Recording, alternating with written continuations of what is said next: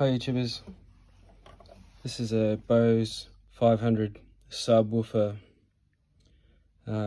speaker that has lost its power. It won't turn on and the light won't even shine up anymore. And I've looked online and it said that, you know, there's a fuse on the circuit board that blows. The main power input is here, and this little fuse here is what everyone says blows. However, in my circumstance, this fuse is okay, so that made me want to look elsewhere. And I've looked on other YouTube videos and I've looked around and I can't really see any open circuit or short or fault. And then there was one comment that stated there is a schotty diode that blows. And if you can see right down in this corner, you've got this what says A1 chip on it, and then just in this corner here there's a diode. It says B801, and that is reference to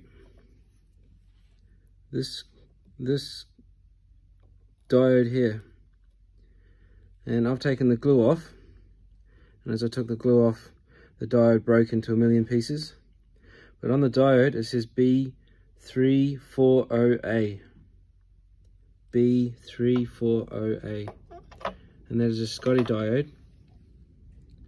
And that has fixed the board. I've just taken it out to show you guys.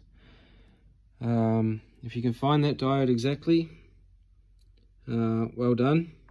I could not find it, so I used a schotty diode from the SS range, and I used an SS54, and other people have used a 1.4 or a 3.3.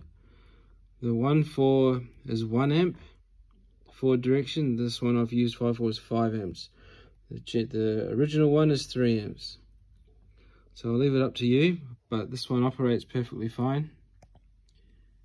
And thanks for watching.